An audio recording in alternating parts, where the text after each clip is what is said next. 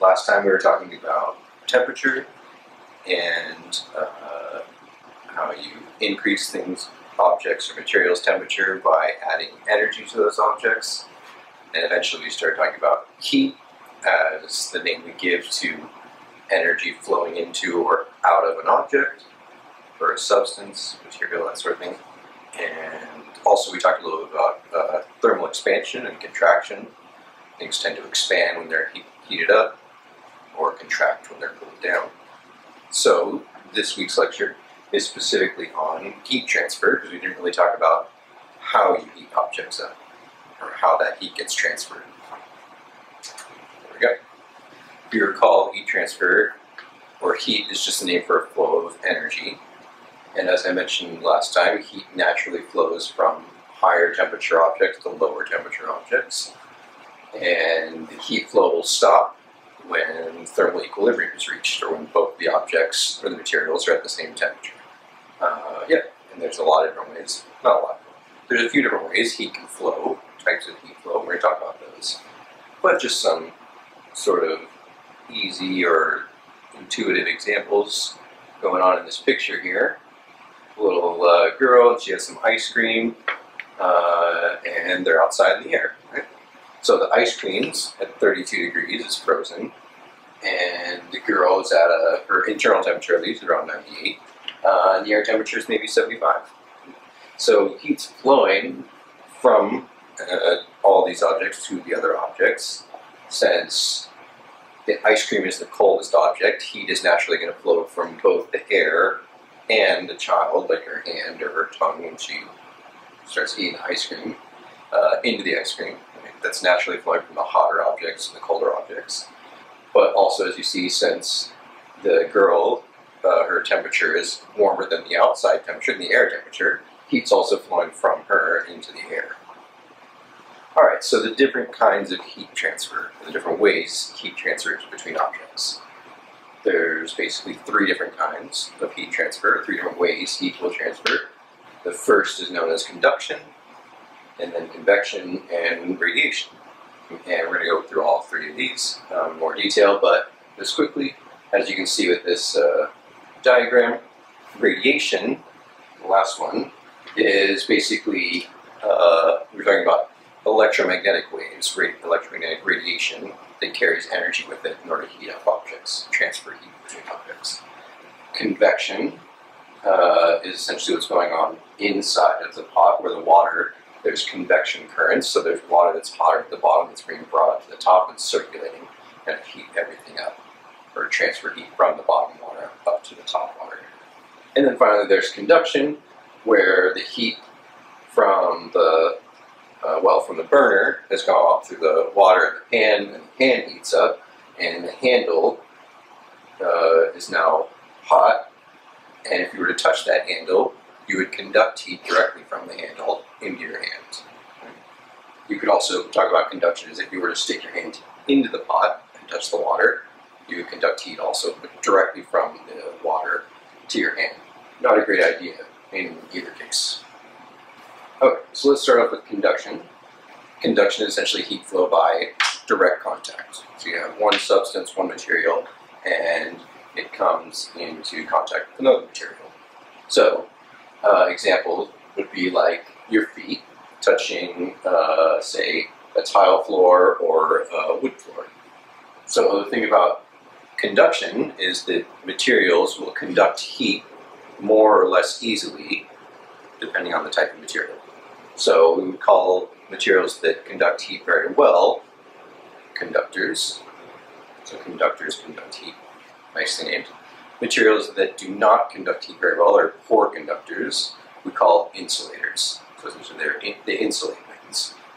And in this example, your feet on these two different kinds of floors, you get an intuitive sense of how well wood insulates and how well tile conducts heat. So if you were to step on a tile floor and a wood floor at the same time, it feels like the tile floor is cooler and the wood floor is warmer, even though those two materials are at the same temperature. They're at the room temperature. So maybe that room temperature is 75, your body temperature is 98, so heat's naturally going to flow from your body into each of these materials, but since tile is a very good conductor, the heat will more easily flow into the tile. So essentially that feeling of it being cooler is just the fact that heat is more quickly leaving you, or leaving that foot that's touching the tile. Versus the wood, which is an insulator, so the heat is not going to leave your body as quickly. Alright, so some examples, or I guess specific number values we can put on how conductive or insulating materials are. We essentially use this value called thermal conductivity, and like most of the other values, don't worry so much about units of this value or units of this thing, more just we can relate how conductive different materials are.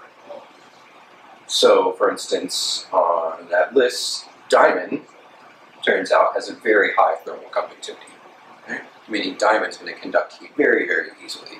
So if you had a diamond floor, some incredibly rich for some reason, it would feel very cool, cooler than the tiling, right? Because the heat is going to flow even more easily in that diamond.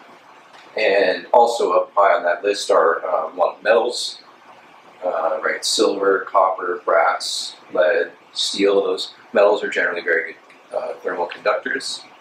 And then we start to get into the area where you're sort of below 1 for thermal conductivity, and we're starting to transfer to more insulators.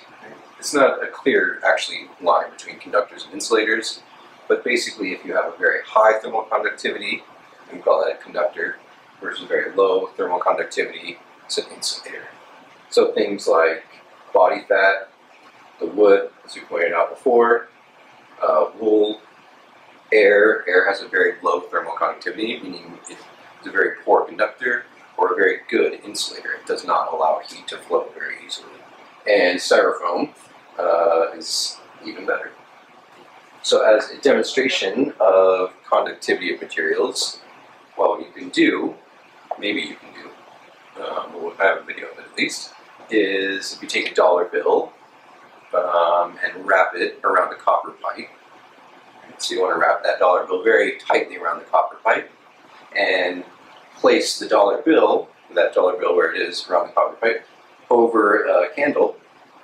You can hold it directly over a candle for several seconds, and you're going to find out that the dollar bill doesn't burn. So why is that? Well, as we pointed out on the last slide, copper has a very high thermal conductivity. So when it's in good contact with the dollar bill, whatever heat's going into the dollar bill is quickly dispersed into the copper. So that heat really easily transfers into the copper and disperses all the way along the copper pipe. Right? So essentially what's happening is you're heating up the dollar bill, but that heat is very quickly just going into the copper. Okay, so we're going to try out an example of this. Alright, so there we go. You got a guy with a copper pipe. He's wrapping actually a $5 bill. And he's going to hold it. Get a nice contact between the bill and the pipe. He's going to take it and he's going to hold it right over that flame.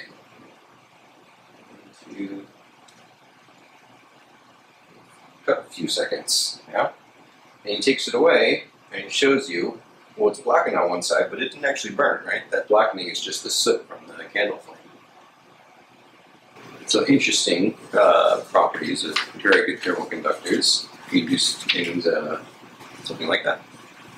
Okay, so how about things about insulators, right? So things that don't conduct or do not conduct heat very well, we call insulators. So air, as I pointed out before, is a very good insulator. And how you can see that in practice, well, you have pizza ovens, right? It's extremely hot inside the pizza oven, 500 degrees, 600 degrees. But a lot of them don't even have doors. The reason being is that the air in that area is a very good insulator, meaning heat doesn't travel through it or disperse through it very well. So even though it might be warm right at that opening, and it might be warm kind of close to it, it actually is not very warm if you're maybe a foot or two away, right? Because the air is very good at insulating that heat, keeping it from spreading around. Another example would be if you stick your hand into a hot oven, same sort of thing. The air isn't going to conduct the heat into your hand very well. Right? So you can stick your hand into a hot oven, even though the air in that oven is 300 degrees, 350 degrees, whatever it is, you're not going to get burned, or at least not if you don't leave it in for too long, right? Eventually the heat is going to be able to conduct, and it just takes a little while. And this is also why, when you're going to pull a pan out of the oven, those pans are generally made out of metal, and that metal conducts heat very quickly, very easily. It's a good thermal conductor. So you want to use something like some oven mitts in order to grab that metal. And the reason we use the oven mitts, or even just a towel or a cloth, is because those are made of cotton or wool or something like that, and they're very good insulators. You grab it, one side of it, maybe it's getting warmed or getting heated up pretty quickly from the metal, but that heat doesn't travel through that material, so your hand on the other side of it is going to be okay. So the second kind of heat transfer is what we call convection. So we have conduction, where you actually touch something directly, puts things together, or things in direct contact. And then we have convection, whereas essentially this is the way, or a way that heat transfers in fluids. Remember, gases, liquids, and actually plasmas too, but we're not going to worry about plasmas for the most part.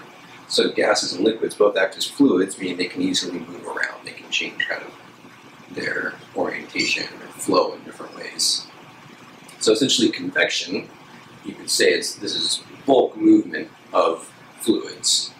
So like in this picture, we have a little heater that you might have in your house, and what that heater is doing is heating up cool air that's near the bottom or near the floor usually in your house, and as it heats it up, that air is going to expand, it's going to get less dense, it's going to rise, right? So that warm air is rising up and mixing sort of in a way with all the air that's already up there. So one way to think about convection is just essentially it's parts of fluids are warmed and then moved into cooler parts, and that heat sort of mixes up a little bit. So two other sort of related examples actually of convection would be like a hot tub. So a hot tub, there's not like a burner that the hot tub's sitting on in order to get hot. There's not a flame that's below it, usually at least. What will happen in a hot tub is there's some sort of heating element that heats up water not in that hot tub and then pumps that hot water into the hot tub. So that hot water now, the bulk amount of this fluid, this hotter water, comes in, mixes up with the other fluid that's already there, the water that's there, and overall all of it sort of heats up. So this is an example of convection. And right, our other example back from the beginning was if you have this pot sitting on the stove, right, the pan's being heated up directly by the burner, and then the bottom of the pan is getting hot, and that is in contact directly with the water that's at the bottom of the pan, so there's conduction going on between the pan and that water. But after that water heats up, it expands, it gets less dense, so it starts to move. Right? It starts to, since it's less dense, it becomes buoyant and starts to move up in the water that's around it. And so essentially you have that heated water from the bottom getting pushed up and mixing around with the other water, and it cools back down, and comes back down, and then heated up again, and we have this convective, we call it convective flow. So when you think convection, just think of big movements of fluid, more fluid moving into cooler fluid. So one more, I guess, example to remember that, fluid doesn't necessarily just mean liquid, right? Gases are fluids too. So if you've ever used or have a convection ovens work by convection. And what that means in terms of your oven is instead of your oven, a regular oven just has a heating element. Either it's a flame or it's a piece of metal that's heated up, and that heat just slowly starts to kind of equilibrate the whole oven to the same temperature. With a convection oven, you actually have a fan in there, and that fan will be set up so that it pushes the hot air, the air that's being heated by the heating element, all the way around that oven, all the way around the space. So instead of just this heating element slowly warming air, and that air slowly, that heat slowly dispersing through the entire oven, you have this fan so that air that's being warmed up right at the top, that fan will start pushing that air around. So it turns out that candles transfer most of their heat through convection, and that's particularly or specifically in convection of heat that happens when the candle heats the air that's above it, directly above it, and that air will rise up. So the air right above it rises up, it heats up, it expands, it rises up, transferring heat through convection by moving up to cooler air. And as that air moves, then more air comes in to replace it, that air gets heated up, it rises up as well, and sort of get this sort of convective flow again. So this is also why, well, as long as it's not windy, or you're inside somewhere where it's still, you can put your hand pretty close around the outside of the candle flame, and it's not actually very hot, because the only kind of heat you're getting when you put your hand in that region is actually radiative heat, radiation, which we'll talk about in a minute. But yeah, versus if you put your hand directly above the candle, it's going to get hot very quickly, right? Because that's where most of the heat in the candle is going. And you can sort of see those convective currents, right? If you have a candle and you shine bright light on it, you can see the convective currents in the shadow of that candle flow of that heated air rising up. So an interesting demonstration of this, the fact that most of that heat is going upwards, right, through heating up the air. That air rises, more air comes in to fill that gap, and then that air will get heated up and it will rise as well. However, if you have a candle that's in a container, you can actually put that candle out by just dropping the container. And the reason being is that when the candle and the container is stationary, the air, once that hot air rises up, the candle needs more air in order to keep going, right? It's burning that combined, well, part of the burning is that it needs oxygen, right? So that oxygen needs to flow back in order to keep the candle going. But the reason that that air gets pushed in is because of the atmosphere. The weight of the atmosphere is pushing down all the air above it. So it's pushing the air into that cup that goes down to the bottom and meets up with the flame and continues that flame, or to allow that flame to burn. However, if you drop that cup, remember when something is in free fall, let it go, then it's in a state of weightlessness, right? So the air inside of that cup isn't feeling any weight. And the only reason that the air would be pushed down is because of the weight of the air. So essentially you drop it, there's no more weight to force that weight pushing the air down to continue going. There's no more air that's going to continue going to the candle flame, and the candle flame is going to go out.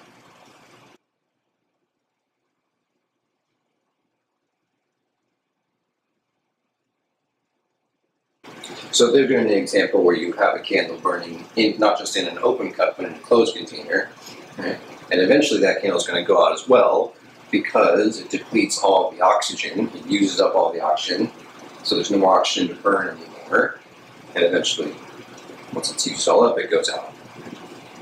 However, you do that same thing, except now you drop that cup. Right? And again, now the air is no longer going to push down to actually keep adding more fuel to that flame. The flame's going to go out pretty much instantly. Okay, so the final point to make about convection, right, how we transfer heat through convection, is, well, essentially why we use things like fiberglass in order to insulate our houses. Right? So the whole point of having insulation, the walls and ceiling, is in order to keep the heat in the house. Right? During the winter time when it's cold outside, you have a heater generally or fireplace or something, it's heating up the air in the house, but you don't want that heat to transfer outside the house very easily, right?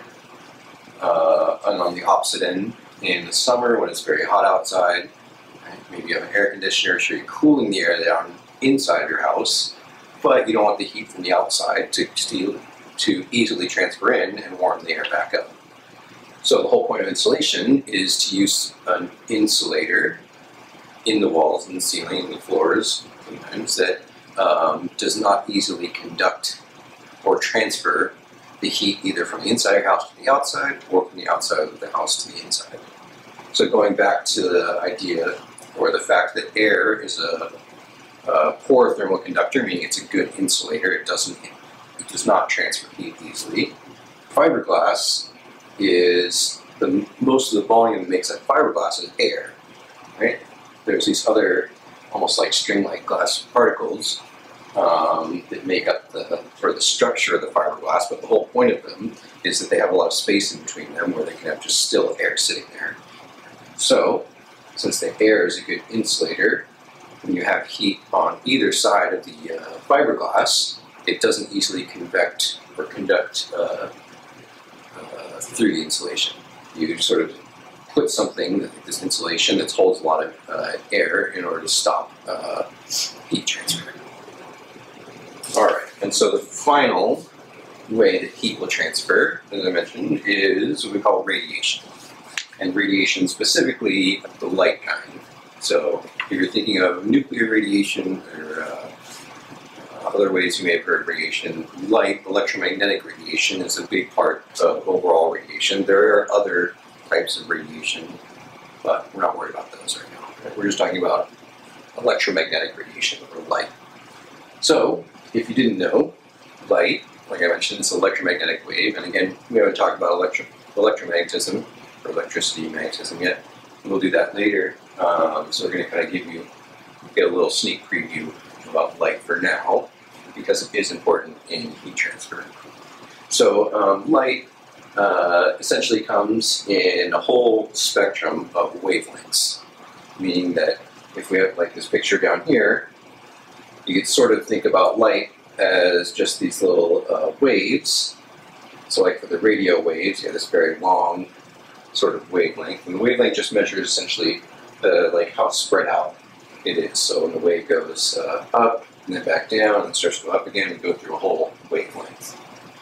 So the radio waves, the wavelength is very long. Infrared, like infrared radiation you get from fire or from this heating lamp, is much shorter than that. Visible light, or the light waves like we have from lamps, fluorescent lights, incandescent lights, even shorter. And it turns out ultraviolet waves are even shorter than that. Beyond that, you get into X-rays, gamma rays, and just shorter and shorter and shorter frequencies. Or sorry, shorter and shorter wavelengths. As it turns out, all light carries energy, and it can thus transfer heat. So something you've probably been familiar with before, seen before, are heat lamps, right? And literally, they're giving off heat. You can feel that heat actually, right? And that's radiative heat. So there's this heat transferred through that middle example there, infrared waves. So infrared are just a bit longer than the normal visible light waves. Something to know about light, and I guess waves in general, it's going to be helpful for understanding heat transfer through radiation, is that when you're talking about a wave, like light, there are two sort of main ways to classify that wave, and that is its wavelength, which I've already mentioned before, and its frequency. And they're essentially two sides or two inverse ways of classifying a wave. So we're talking essentially about the same sort of thing, but in coming at it from different sides. So one way to understand how wavelength and frequency are related is sort of like these pictures here, where if you take a string and you attach it to a wall, or you've seen like people in the gym have those do the rope swing thing, or the rope things like that, right? But essentially what they're doing is they're oscillating the end, one end of the string, and the faster they oscillate it, right, that's a higher frequency that you're going through, so more oscillations per second. So you go faster and faster oscillations, you get shorter and shorter wavelengths. Versus if you go very low frequency, very long, sort of longer time in between oscillations, you get longer wavelengths. So high frequency is essentially the same as saying short wavelength, and low frequency is the same as saying long wavelengths. And again, wavelengths will vary from very, very short to very, very long, and frequency, we would say, varies from very, very high frequency to very, very low frequency. Frequency being the amount of time something oscillates per second. Right, so just going back quickly then. For the radio waves, a very long wavelength, very low frequency waves. Infrared, maybe sort of in the middle, a bit higher frequency or mid wavelength. So mid sort of frequency maybe. And then light waves, or again even over to X-rays, very short wavelengths, very high frequencies. And it turns out it's a little bit easier to talk about the energy that light will carry in terms of its frequency. So essentially, the higher the frequency of light, the more energy that light is carrying. So the wavelength, the radio waves are carrying energy, but not a lot. Infrared carrying more energy, light waves carrying more energy. Over again into X-rays, gamma rays, more and more energy. So it turns out that all objects radiate, and essentially, the higher the temperature of the object, the higher the frequency of the light that they radiate, meaning the higher energy of light that's being radiated. Say people are sitting around a room, right? They're radiating energy. I'm radiating energy right now. The wall's radiating energy. The floor, the camera, everything's radiating energy. But at temperatures like normal room temperatures, that energy is too low frequency to see with our eye. However, if you use special cameras like thermal cameras, right, we're radiating actually infrared radiation. And so you have infrared cameras that actually see in those wavelengths. Right? It's like eyes, but they see in longer wavelengths, a bit longer than normal visible light, that infrared light. So this picture up here, right, this is a picture from an infrared camera, and the color spectrum indicates the temperature. The surrounding room is about 75 degrees, so that's sort of the low end of the spectrum. The very dark areas are around 70, versus higher temperature areas like people, right? Our bodies are generally about 98 degrees, so people are radiating at a higher temperature, right? Shorter wavelengths, higher frequencies.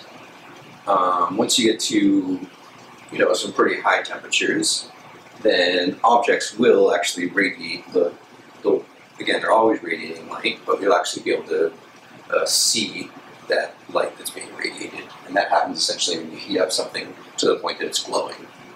So like these iron, pieces of iron, one of them's heated up enough so that it's glowing, you would say white hot.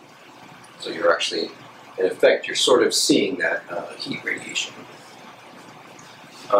Yeah, so there's sort of an interesting property of light radiation, or heat radiation, is that since it's light, it interacts with different objects, colored objects, in different ways. Right? So you might already know intuitively or seen that white objects will reflect a lot of light versus black objects which absorb light or don't really reflect light. You can see this if you just have like a white piece of paper versus a black piece of paper, and you're outside in a bright day, the white piece of paper is only blinding versus the black piece of paper is not, because the white is reflecting a lot of that sunlight. However, even if you have totally white objects, but their geometry is such that when light goes inside of the object, there's a lot of ways for that light to sort of bounce around in there. You get places where white objects will seem black because the light bounces all around everywhere and not much of it actually comes back out. It's reflected back out. Even though it is being reflected by the white surfaces, it's just the geometry is such that a lot of that light doesn't come back out. Right? So like looking at these like white tubes and PVC tubes, so light is, you can see on the outside, right, the tubes are white, light is bouncing back, obviously they're very white, but when the light enters inside, it starts to bounce around inside, and most of it doesn't really come back out, so it starts to look black. Similarly, if you have just like a box, and you have the box is white outside, inside, you put a little hole in the box, right? Anytime you're looking at that box, it's going to look black, not because it's painted black, but because the light entering it bounces around, and not much of it actually comes back out. Alright, that's all the ways that heat transfers. Conduction, convection, radiation, and kind of put all those together in thinking about why a thermos, a good thermos, is built the way that it is. In most thermoses, right, they sort of have this similar construction. where you have usually a double wall container, and the space inside of that wall is a vacuum, or at least most of the air is pumped out of there, so there's a little bit of air, but not much. And then also on the inside, and sometimes the outside as well, this surfaces are silvered, or essentially like mirrors. And of course, you have a top stopper, or a lid of some kind. So each of these things is sort of working to stop heat transfer, the different kinds of heat transfer. So the walls, where there being essentially a vacuum in between the walls of this thermos, means that, well, if we think about air as being a very poor conductor or a good insulator, if you have no air or very little air, it's even a better insulator essentially. And it turns out that a vacuum, if there was actually no air, like out in space, it doesn't conduct heat at all. Essentially because there's no atoms or molecules there to transfer that heat in any way. So the vacuum, or the very low amount of air in that double wall area, protects against heat conduction. The silvered surfaces, or the mirrored surfaces, will protect against radiation, since the material inside, maybe it's coffee or something like that, it's radiating energy, but again, that energy is light, and light will essentially reflect off of these surfaces, even infrared light. So most of that radiation is not able to escape. It gets bounced right back into the coffee, or whatever it may be. And finally, the one that's a little bit, I don't know, almost too easy, is you always put a top on it so that you don't have maybe other liquid coming in, spilling in. That's, if you have hot coffee in there, you don't want cold water to somehow spill in there, because that way you would get a convection. Right? If you have other fluid, or even the same fluid but just at a colder temperature, that somehow got in, right? That fluid would move through, would mix in with the fluid that's already there and bring the overall temperature down. So you can sort of see all three types of heat transfer being blocked or controlled in a way by thermos. Alright, so back to just radiation. If you've ever seen a greenhouse, right? Greenhouse is generally a place where you have sort of like a garden, but it's inside of a glass, or usually a glass building of some sort. So the reason that greenhouses are built that way is because they actually generally want to raise the temperature that the plants are in, or the plants are going to be growing in. So the way that the greenhouses raise the temperature inside of them is that when light from the sun comes and hits the greenhouse, the light from the sun is visible light. There's also ultraviolet, but a pretty short wavelength overall. And glass, it turns out, is actually pretty transparent to short wavelengths. And that just means that short wavelengths will pass pretty easily through glass. Okay? So the sun's electromagnetic radiation, heat radiation of the sun, easily passes in. And once it's in, that radiation will either hit the plants, it'll hit the ground, even just the air that's inside of the greenhouse. So it essentially warms up, transfers heat to all those objects, and again, those objects are radiating heat themselves, but they're all radiating heat at much longer wavelengths than the wavelengths that are coming in from the sun. So the longer wavelengths that are re-radiated by these objects are much less likely to pass out of the glass. Right? The reason being that glass is what we would say is opaque to those longer wavelengths, particularly with the infrared radiation. So short wavelengths come in, get absorbed, get re-radiated as longer wavelengths, and can't get back out.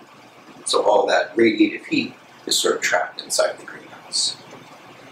So this doesn't just happen in greenhouses. This happens on a global scale, as what we call, or what is called Earth's sort of greenhouse effect.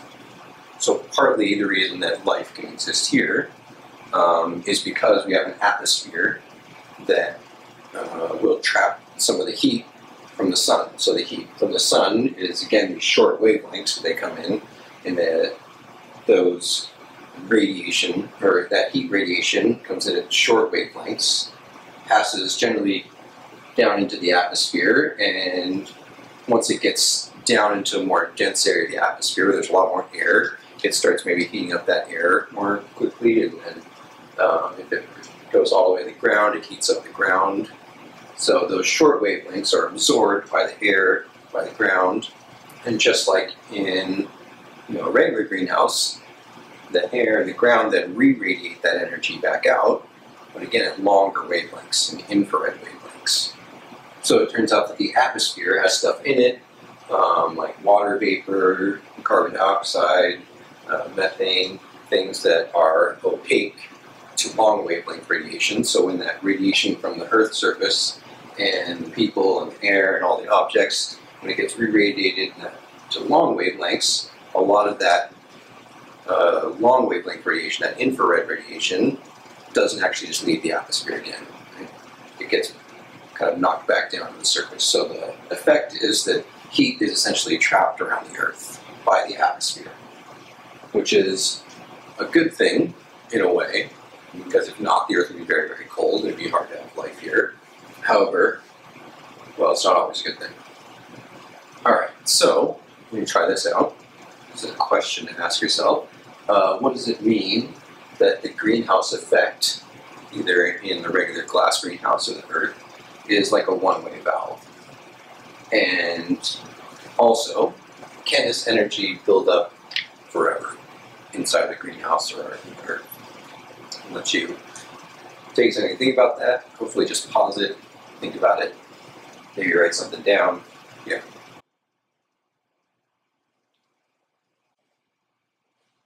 Okay, well, what does it mean to say that the greenhouse effect is like a one-way valve? So going back to the explanation just a minute ago, short wavelength radiation from the sun, and specifically talking about the Earth's greenhouse effect, that short wavelength radiation will enter the atmosphere, and will warm the atmosphere, will warm the surface of the Earth, and that atmosphere and the surface will re-radiate the energy at longer wavelengths.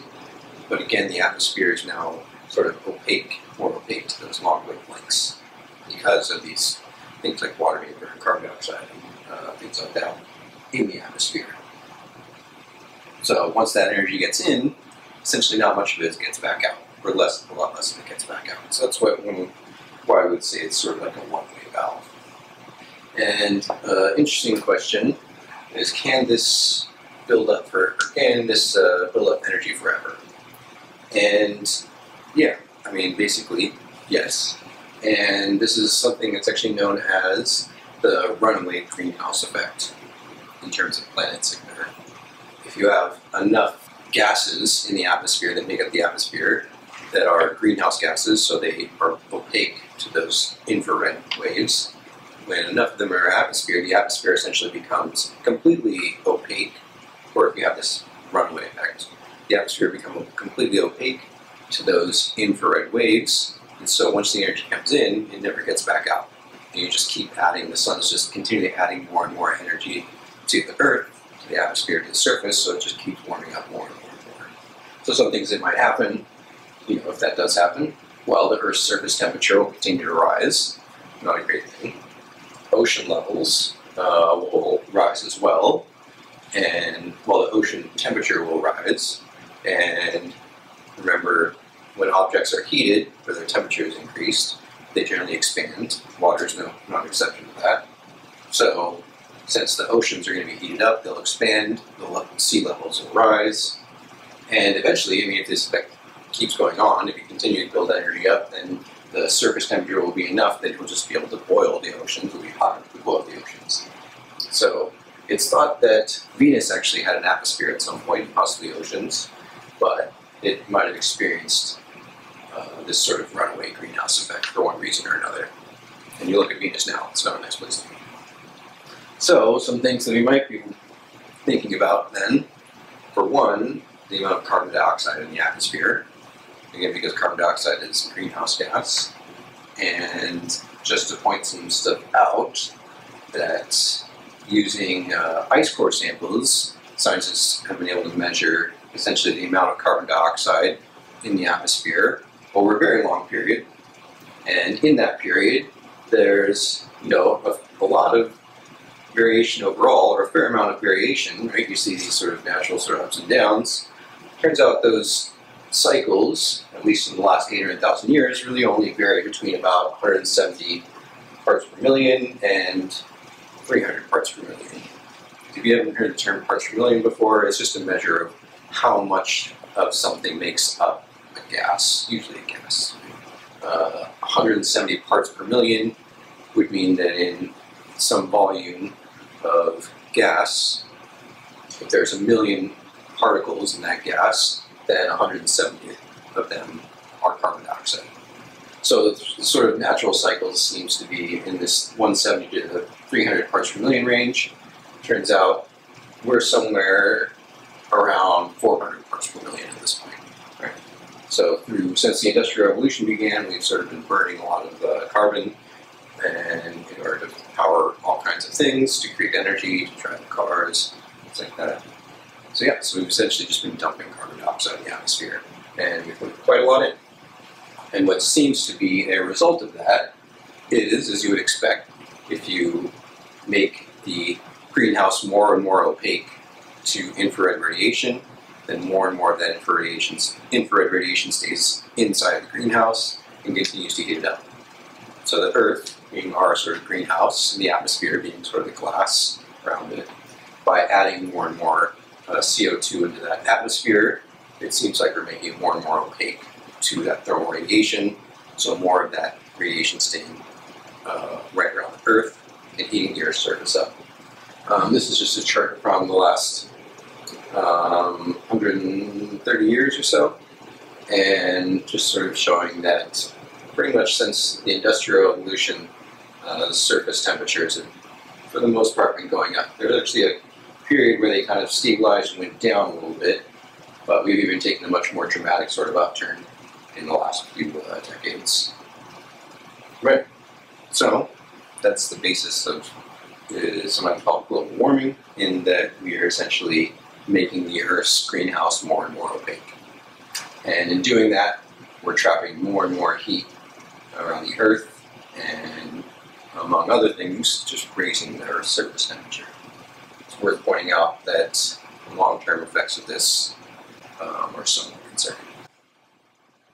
And finally, some partial solutions to this problem that we seem to have is essentially to minimize our reliance on energy sources that produce greenhouse gases. The easiest way we can reduce this problem is by stop pumping as much CO2 into the atmosphere. So a number of different ways of doing that, more than are shown here, and this is just examples of other energy sources. So for instance, photovoltaics. Photovoltaics, essentially that shortwave radiation from the sun, when it hits a photovoltaic cell, can actually be transformed directly into electrical energy. So these panels, solar panels, are able to just transform that sunlight directly into electrical energy, which is pretty nice. Wind turbines, obviously another example, where the power from the wind moving around is transferred into energy by, well, turning these big windmills, wind turbines, and those wind turbines turn electrical circuits, which again we'll talk about later, but essentially if you can turn something, you can generate electricity.